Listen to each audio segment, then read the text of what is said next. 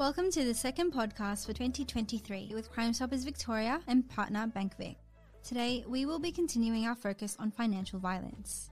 We are joined by Chelsea Tobin, CEO of Safe Steps. With a background in psychology, commerce, strategy and research, Chelsea brings extensive knowledge and experience in making communities stronger through the delivery of services that build supportive, resilient and more inclusive practices within domestic violence. Chelsea, thank you for joining us today. You're welcome. Thanks for having me. Thank you. What is Safe Steps? Safe Steps is the crisis entry point for the wider family violence service system in Victoria. Our phones are open 24 hours a day, every single day of the year, and we provide specialist response to members of the public around family violence. Important to say, if you're in immediate danger, please call 000. But last year, Safe Steps answered and made nearly 180,000 calls from victims. We answer web chats. It's a safe way to connect with us, and we provide crisis accommodation to victims and all their children. Thanks, Chelsea. What services or interventions do Safe Steps assist with?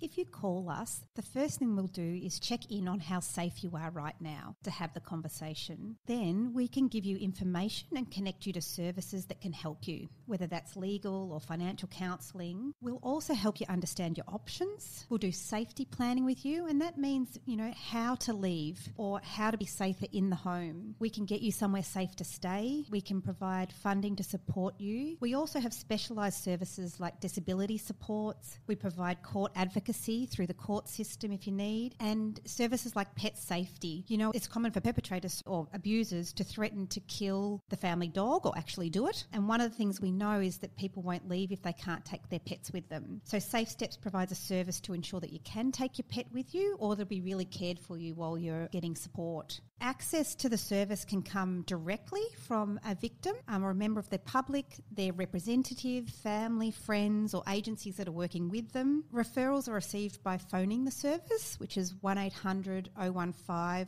188, or by contacting Safe Steps via the Safe Steps web chat or email.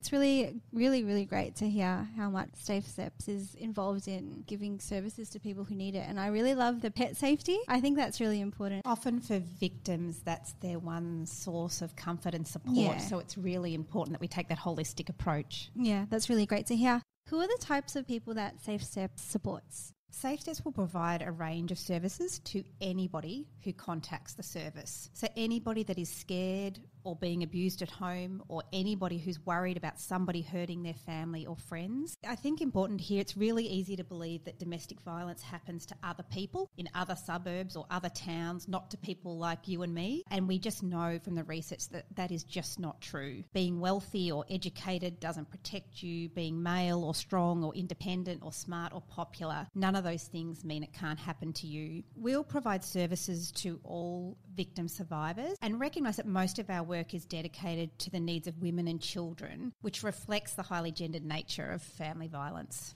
So what are some of the situations that people encounter?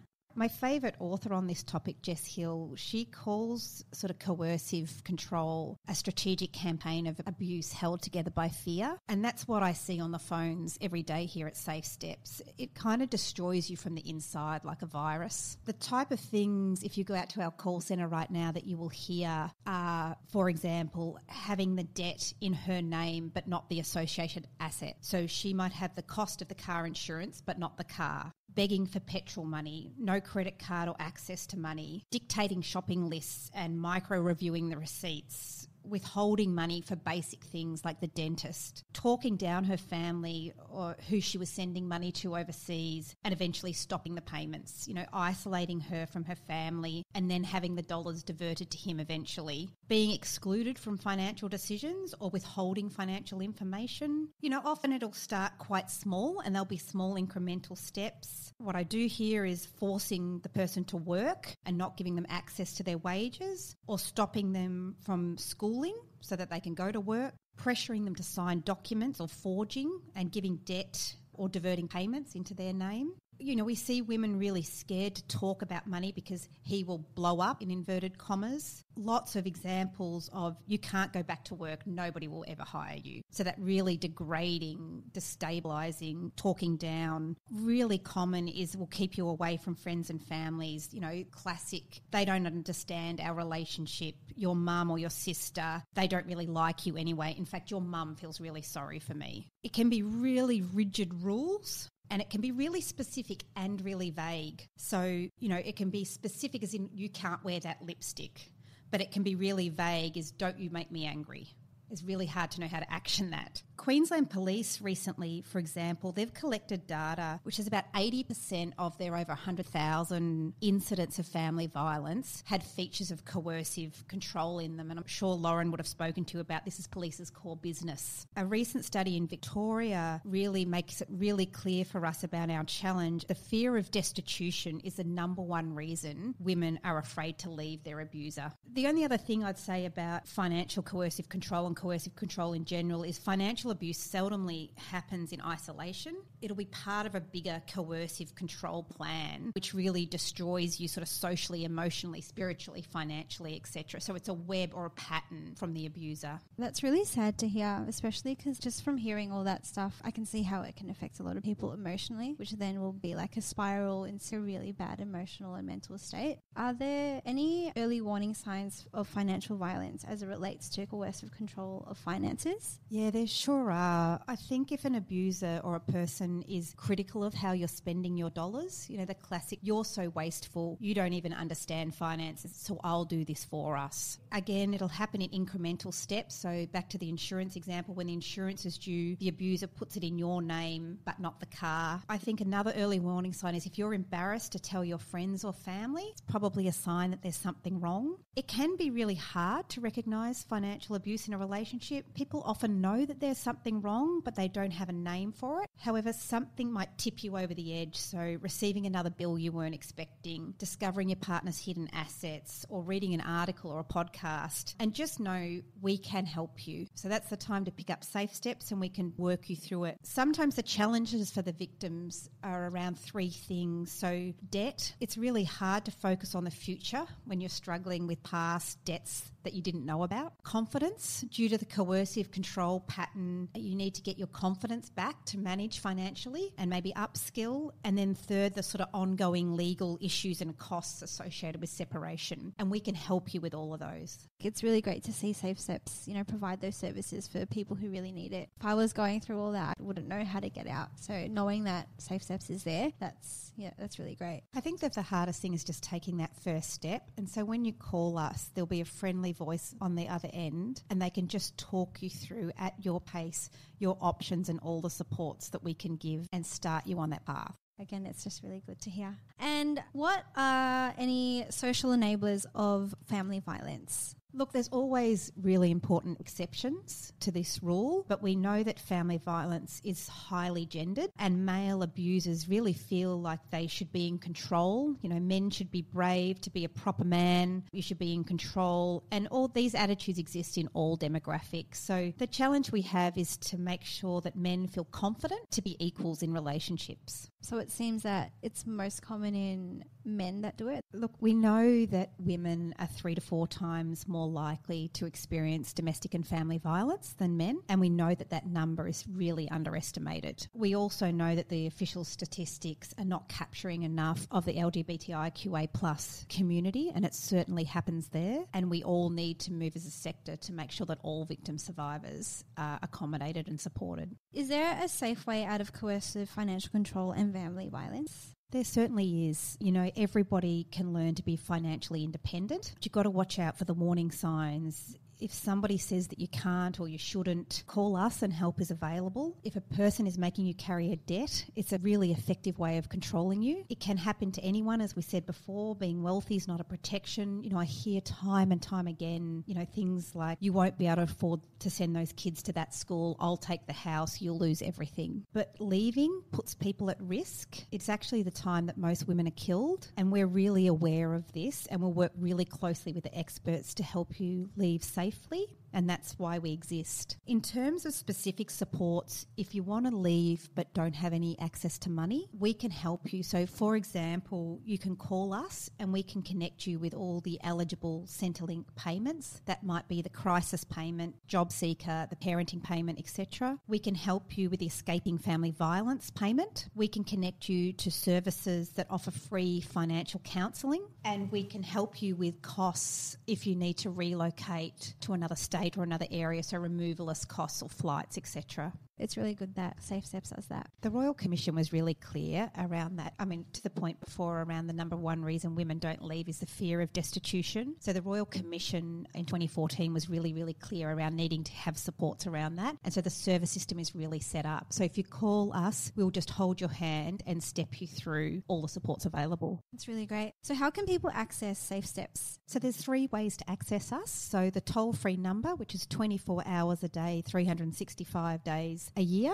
and that's 1800 015 188. That's 1800 015 188. Through web chat, through our website, or email at safesteps@safesteps.org.au. All that information's on our website. And is there anything else that you would like to share with the public about Safe Steps or financial coercive control? We've spoken a lot about victims today, but it's really important to also talk about the supports available for men committing abuse. The Royal Commission and the National Plan to End Violence Against Women and Children really focus on holding the perpetrator to account. We know that many men don't want to commit this abuse and they want to stop, but they don't know how. And there are services available, and I would just encourage any of your listeners that are concerned about their behaviour, they can call the Men's Referral Service on 1300 766 491, and they're there to help. Worth mentioning is the National Community Attitudes Towards Violence Against Women, the NCAS survey, has just come out, and it shows some alarming things. So it says that 95% of people think that family and domestic violence is a serious problem, but almost 50% of people don't believe it happens in their community. And we just know that is not true. So just some alarming community attitudes and of a little bit of habituation to family violence. I think just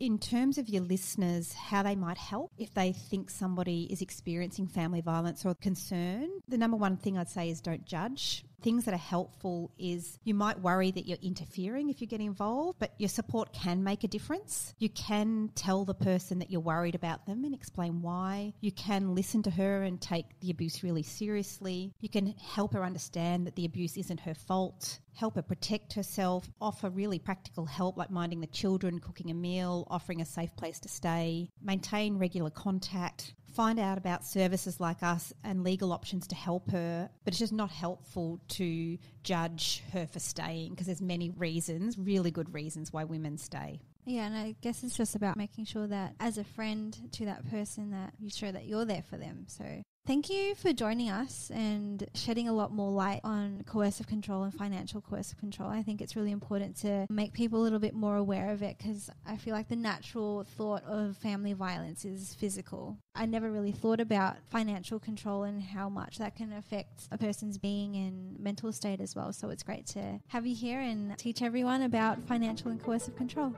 Thank you. To learn more about Safe Steps, visit their website safesteps.org.au.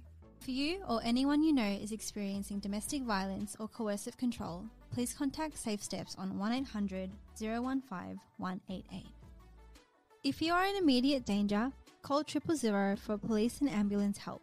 1-800-RESPECT is a 24-hour national sexual assault, family and domestic violence counselling line for any Australian who has experienced or is at risk of family and domestic violence and or sexual assault. Individuals can also access local support services and search the internet using Daisy, a free app developed by 1-800-RESPECT that protects user privacy. You can also get free confidential advice from a financial counsellor by calling the National Debt Helpline on 1800 007 007 between 9:30am and 4:30pm. You can also find a financial counsellor in your area on the National Debt Helpline website. Thank you for listening. For more podcasts in collaboration with BankVic, visit crimestoppersvic.com.au.